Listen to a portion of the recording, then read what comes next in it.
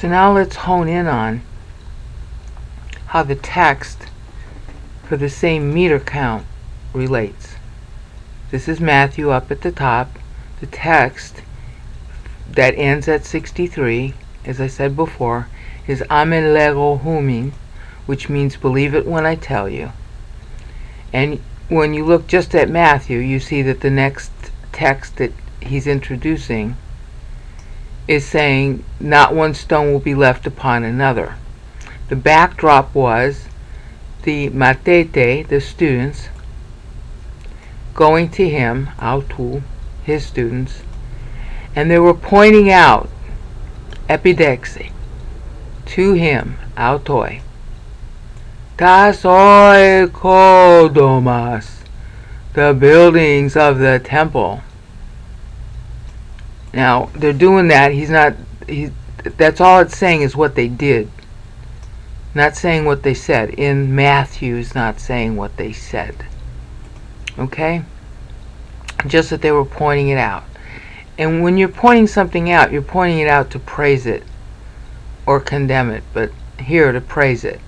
And we know that because of his reply. You know, don't you see all this?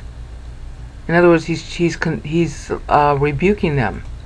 Truly I tell you, not one stone will be left on another, which means that when they're pointing out the buildings, they're saying, oh, see how gorgeous, the idea that it's going to be there forever. And they think that they're praising God, and they think that they're praising him, despite everything he'd been saying to them all that week. Because this was the time after, because this is Matthew 24. This is after the famous Matthew 16, where he tells them that he's going to the cross. Okay? And they didn't hear. They didn't understand. They weren't paying attention.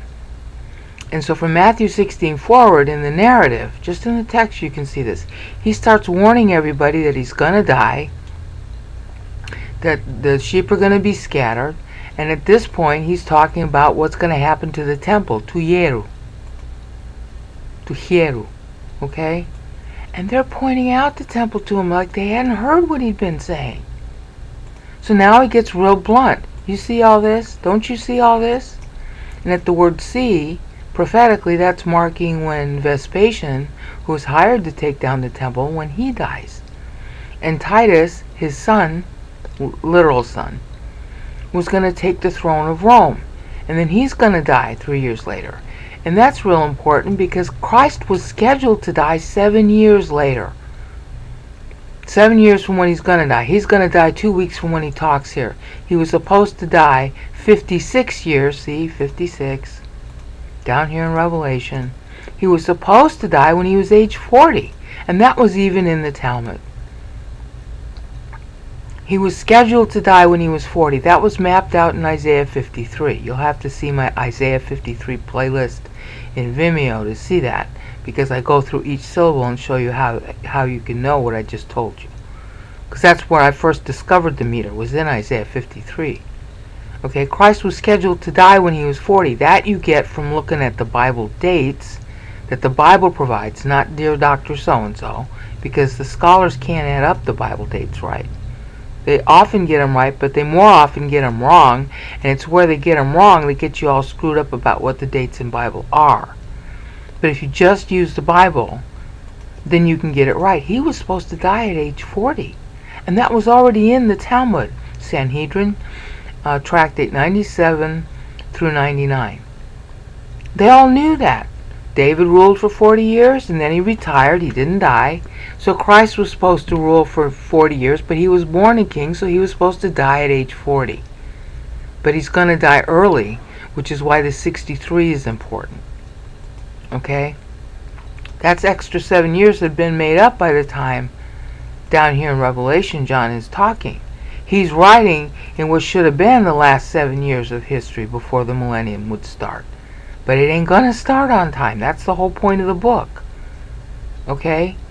So now, Christ's words were, believe it when I tell you. That takes you to the 63. Alright, saying, hi, I'm talking to you now 63 years before the millennium is supposed to start, had there been no church. But of course there's going to be a church. That's what he's warning them about here. How time is going to go. Alright? And then of course you got Luke. This is the second one. And now, what does Luke do? Luke takes the next phrase. See, you can tell he's mapping to the syllable counts because he's using 63 here. But now he's making sure that the way he words it maps to the next phrase. It's not exactly the same words. It's called indirect quotation in literature. This is the actual quotation Christ makes. There will not be one stone left upon another. Okay? But in order to get the 63 to match here in Matthew, Luke had to reword some stuff, like he uses theorete instead of blepete. See, here's blepete. That means to look at, to see, to observe. Theorete means to view as a spectator. That's where we get the word theater from in English. Okay? So he changes the wording, but it's got the same meaning, but he changes the wording so he can get these syllable counts to be what he wants. Alright? So that he has matched the next line. The next line in Matthew. The next line in Matthew after amen lego humin is not one stone will be left on another. And so he slightly words it differently so that he can get the same syllable count, and yet it's the next line. So he's tracking Matthew's text that tells you Matthew was first. Okay? And he's doing it deliberately because now he's making a point about 63 years from when he writes also. See, this is how you know this is from God. It's so precise, it's so fitted together, it talks backwards to time, and it talks forwards to time. And who but God could do that? This is how you know that the scripture is inspired. Without the meter, you really are just sort of hoping. Okay, God does witness it to you while you read it. But this is how you can oh, this has to be from God. There's no other way to do that. How can you tie so perfectly forward 63 years from 28 years after Christ died and match what he says next in the sentence, which also is going to tie to what's going to be the Kitos War, which is precisely because no stone was going to be left on another. See, only God knows the future. Okay, my question is, when Luke was writing this, and well, of course Matthew's using Christ's words and so is Luke, but he's rewording it a little, did they know exactly what history in the future was going to be? Because both of them are referencing this. One is referencing, this is referencing it at the beginning, the cause of it, and then the way it's going to end up is with Aeolia Capitolina topping the Holy of Holies. Okay, that's how it's going to end, because the Kitos War was one phase. That was the first start of it in 114 AD. But it technically ended for a little while in 117 AD, but then the Jews got all upset again, and it finally culminated in the Bar Kokhba rebellion in 132 AD. And that's, Hadrian was still ruling at that time. He wasn't ruling at the start of the Kitos War, but at the end of the Kitos War he would be, appointed by Trajan. So Hadrian was still in power, and so he's bracketing to Hadrian's period of power and the cause of the Kitos War, and he's lumping it together with Bar Kokhba. Now Paul does exactly the same thing in his meter in Ephesians 1, but I don't have time to show it to you now. You can go see it yourself in the Paul Meter GGS 11 channel, because Paul maps it out in what we would call AD years. So 1 is 1 AD, so then all you have to do is go to 132 for Bar Kokhba, 114 for Kitos. Okay, it's real easy the way Paul did it. And why Paul did it that way, I explain in other places. It has to do with the difference in the calendar that was happening in the year Christ was born between a guy, an ancient Roman named Livy, versus another ancient Roman named Varro. Varro had a 4-year error in his calendar, which is why we have our 4-year error.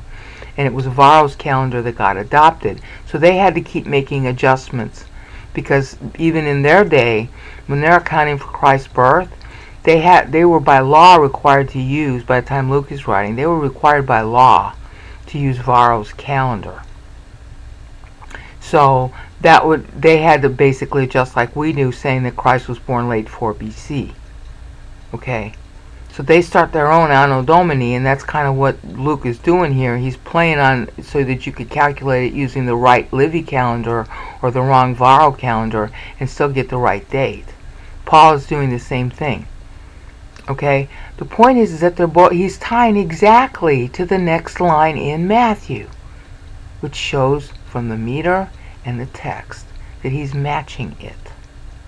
Alright, same thing with Mark. Only what do we have that's new about Mark? Mark is, okay, let's go back to Luke for a minute. And they were talking to him about the beauty of the stones of the temple. That's how it opens, okay? And how the beautiful gifts with which it was adorned. They were, praising it. So what wasn't said in Matthew, and that's how Luke does all of his Gospels, he wraps whatever Matthew doesn't cover, Luke will cover.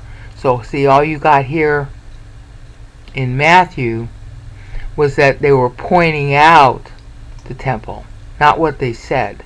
So now Luke adds to it by talking about what they said. Alright? And then you have the same answer by Christ, but it's worded a little differently. Okay? Don't you see all, yeah, you're looking at all this stuff, but there's going to come a day when not one stone isn't going to be left on another. Okay? Now, why did Luke rephrase it? Why did Luke paraphrase Christ instead of say the exact words? Well, first of all, you're not 100% sure that's what happened. He might have said both things. So it might be a quote 2 times. Secondly, if he did paraphrase it, it's because that particular paraphrase would have more meaning to the people who got his gospel than the original phrase itself. You were expected to know, see, because you were expected to memorize it, because otherwise how would you know the syllable counts? And obviously he's playing to the syllable count, so he's expecting that you had memorized it, and then he changes the words. So he's not introducing a contradiction or a different gospel. It's called indirect quote. We do it all the time. Oh, President Trump said that women are pigs. Okay, well, Trump didn't actually say women are pigs. He didn't use it. He didn't say it that way. He said Rosie O'Donnell was a pig, if I recall correctly. But everybody knows what you're talking about, where in Trump's speech that was, so you could go look it up, which was the first debate. That's the kind of thing going on here. It's a paraphrase, or it's another direct quote, because he said it more than once. Alright?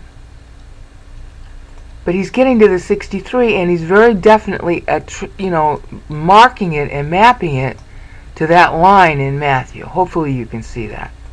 Okay, so what do we have? Our first phrase in Matthew, believe it when I tell you, and then in Luke he's adding the fact that they were praising the stones, which Matthew didn't say, and then he says there's not going to be left one of these stones on another, which is what the Matthew text says, but with more words in it, so he can get to his same 63. Okay, now we get to Mark, and Mark is writing when the troops are already around Jerusalem, just as Luke had predicted they would be, and now his 63 is saying, see all these buildings? Oh, but that's what Luke had said. You see all this? All this that you're seeing in these days. Okay, so Mark is picking up, this is how you know Mark is the third gospel, another way to know. He's drawing attention to what Luke added. Okay? I mean, you could say, well, okay, well, he's also playing on Matthew, because see all this? Don't you see all this, is what this text says. Don't you see all this? Okay?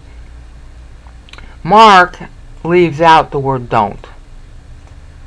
And there's a real good reason why he leaves it out. Because you are seeing all this. You are seeing all these big buildings. You're seeing the troops around the temple at the time he writes. So he's not going to need ooh. Okay? He's not going to need that. You are seeing it. See all these buildings?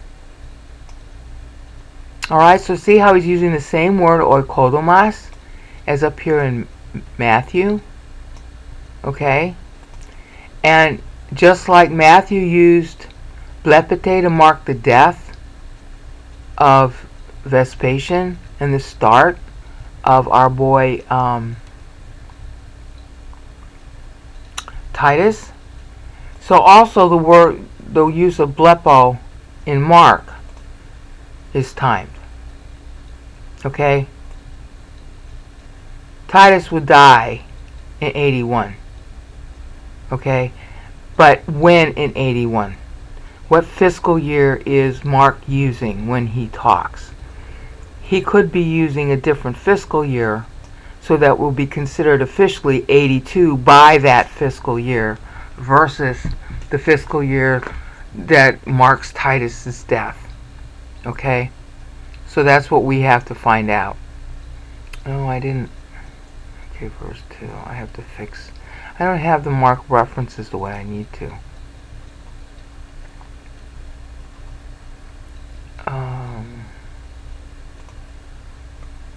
Yeah, I have to fix the linkage so that you can go back and forth more easily. Okay? So he's saying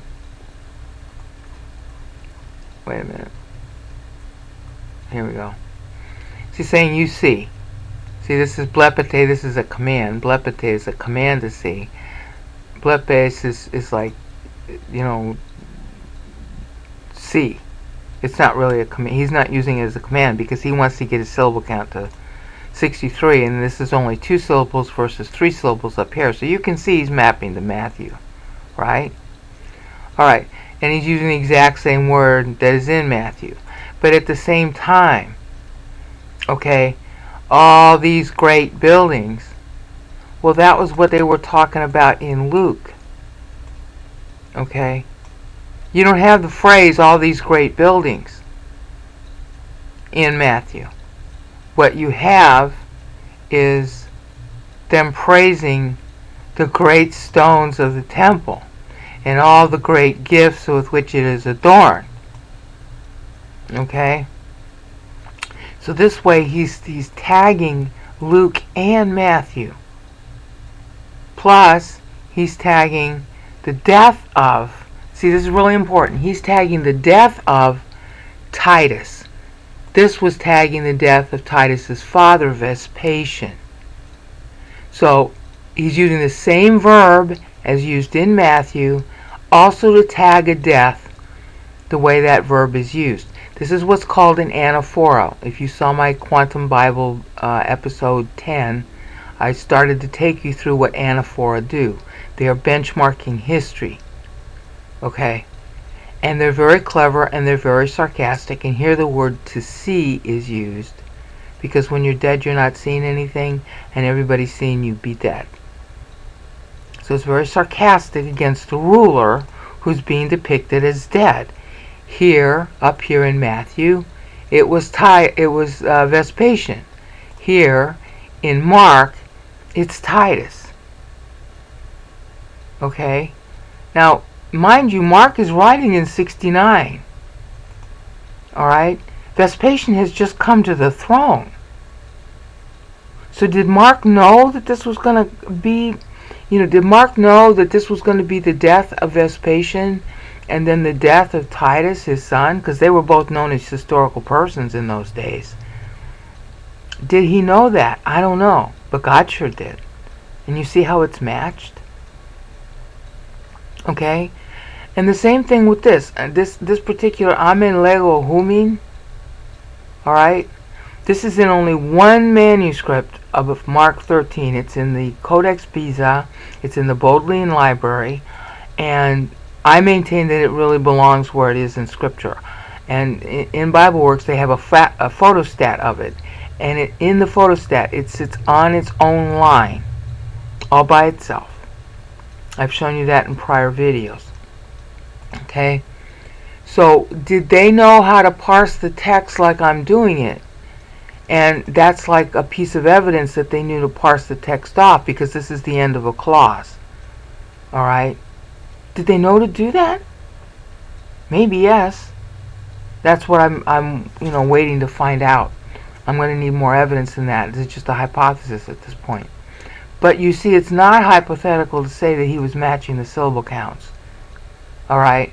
It's clearly not hypothetical to say that this text is intended to match this text, since it's talking about the same thing just after Amen Lego Homing. But notice, in Mark, that takes you to syllable 91. Okay?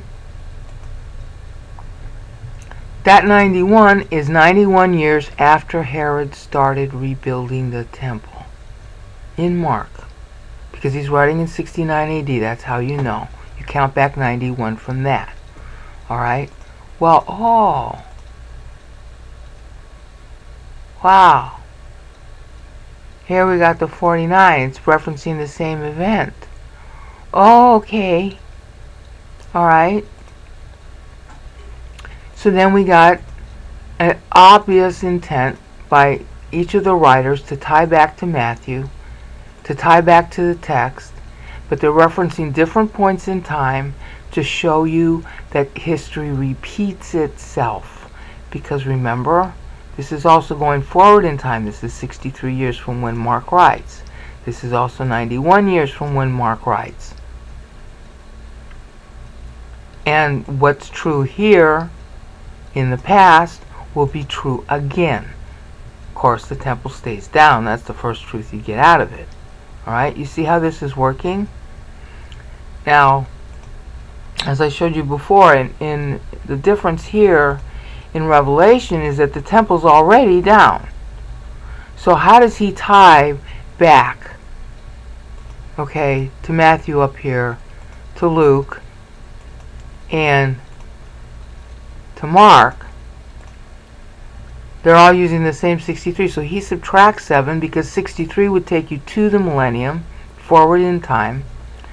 And 7 years short of that should have been when the tribulation started. So he's writing you at the end of the first year when the tribulation should have started. But it didn't. So now you know why he's writing the letter. You see? And in addition to that, 56 years after he writes, it's going to be Bar Kokhba, which is still about the same theme. Temple being down. Okay? 56 years later, they're going to fight over the fact that the temple is down. But now he's going to talk about what's up instead of the temple. At this point, that's when the whore gets put above Jerusalem. This is prophetic for the time when Aeolia Capitolina will be started as a result of knocking them out of the Bar Kokhba rebellion. Hadrian, who didn't yet exist at the time this is written, will end up becoming the Roman emperor, will end up raising the whole of Jerusalem and rebuilding Aeolia Capitolina. That's the new name he gives it. And then the pig temple goes on top of where the Holy of Holies is. So he is still tying to Matthew, because that's the purpose of the text prior, is to warn about that same event. And Paul had done it too in Ephesians 1. So now he's talking about not the teardown, but the whore that gets set up as a result. And that, of course, is the whole chapter's theme. See, these tags, these meters, always tie to the chapter theme. They always tell you what the theme is. Again, so you know how to read the prophecy. Now, I'm afraid that I might have gone too far in telling you numbers, so just try to think over what was said. Use 1 John 1:9, talk to God about it. Because the scholars do not know what this is, and I sort of have to lay it out from scratch. Peace out.